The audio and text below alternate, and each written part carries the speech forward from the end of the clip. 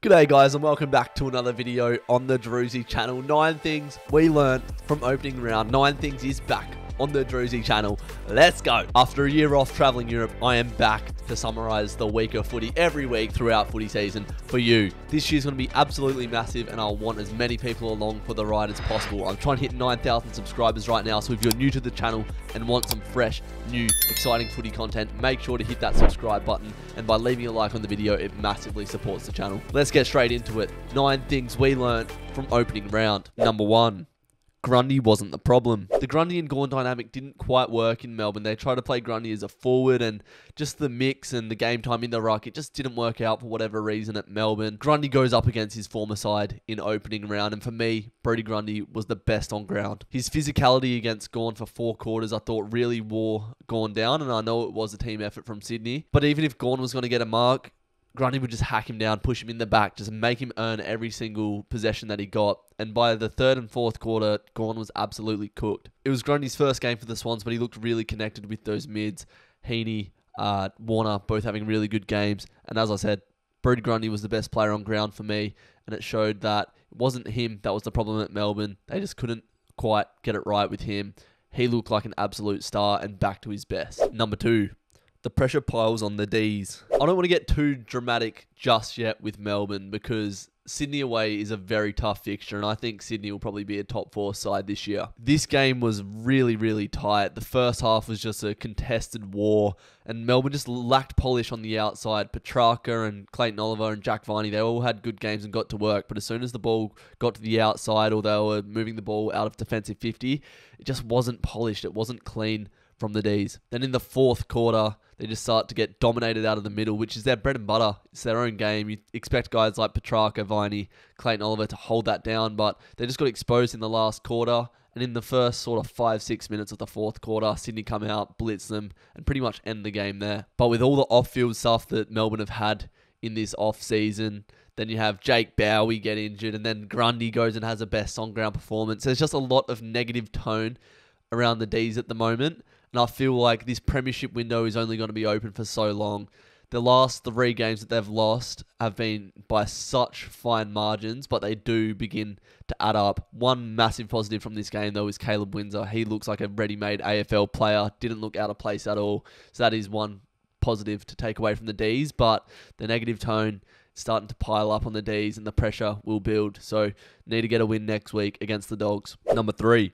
The Blues mean business in 2024. I'd written off the Blues in the 2nd quarter, as I think most people would. They were down by 46 points. My auntie Heather in the other room flicked over to Channel 72 to watch Escape to the Country, and she didn't realise until after the game that Carlton won. It was a mammoth comeback, and I don't blame her. I thought the game was done. Brisbane looked really good. They set up really well defensively in that first half, and I don't know what it was about Carlton, whether they just came out a bit nervous, a bit jittery.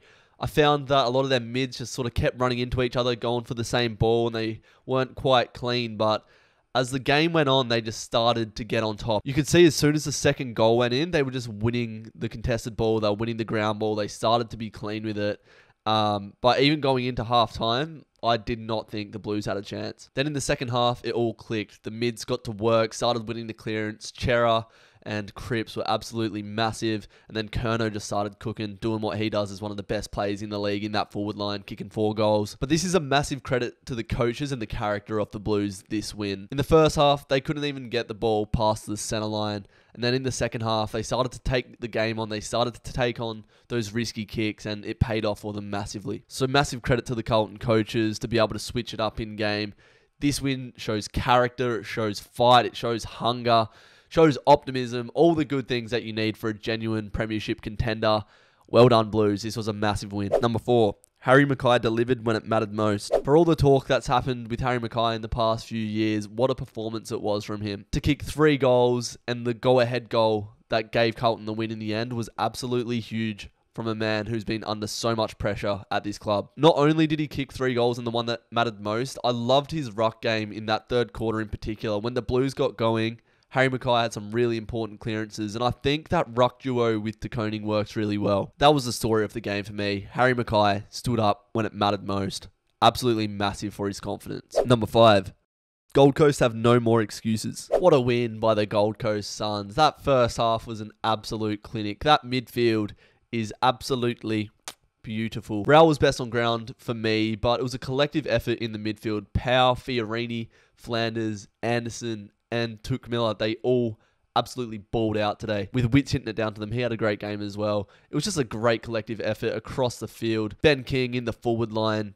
He looks like a genuine top-tier key forward now. He had a day out. Lukosius looked good. Ainsworth, Holman. As I said, collective effort across the field. I can't name every single player, but they've got Damien Hardwick now. Their forward line's potent. Their midfield strong. Their backs are solid. There's no more excuses for the Suns.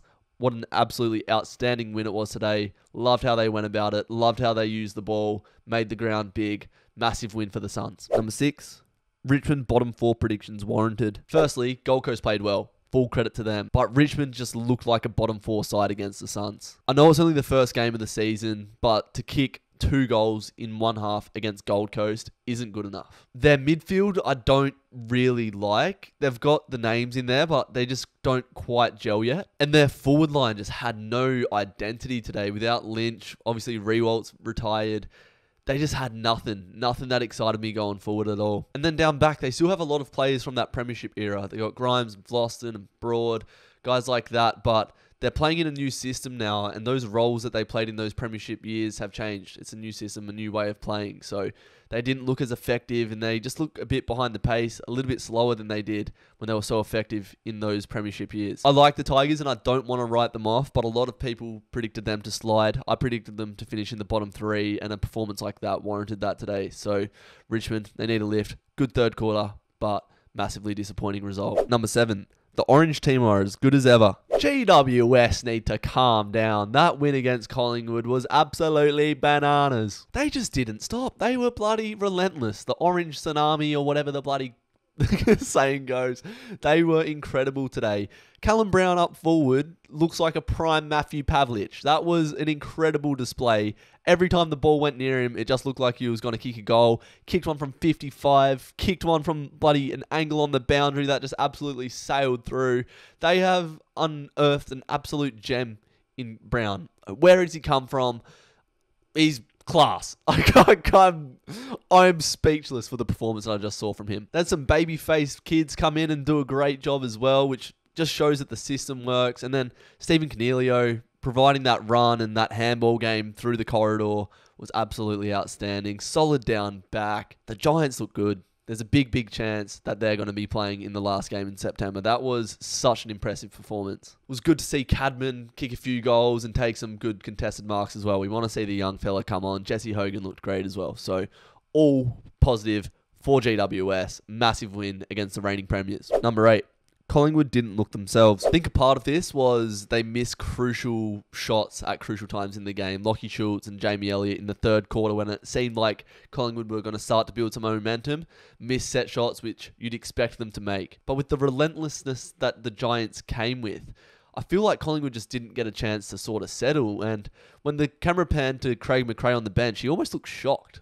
Same as Maynard, he did not look himself today. I'm not saying Collingwood had an absolutely terrible game, and the Dacos brothers did a lot of good things today, as they always do. They still kicked a high score against a really good side, but they just didn't look themselves today, Collingwood. Let's just chalk it off as a blip on the radar. I'm sure they'll bounce back and be a great side this year, but just didn't have that same, hunt and desire to win that they had in 2023. But that'll come for sure, and GWS played a great game. And number 9, Drewzy is back and better than ever. Right, don't click off the video because I have an announcement to make. I know you're probably going to click off because it's not about footy, but listen here. Your support this year will mean absolutely everything to me because I am about to make a big move. As of round 2, I will be living in Melbourne. I'm making the move. I'm chasing my career in YouTube and as a strength and conditioning coach as well. So I've decided to pick up my things in Perth, move over to Melbourne and chase my dream to work in the footy industry. So I'm back from traveling.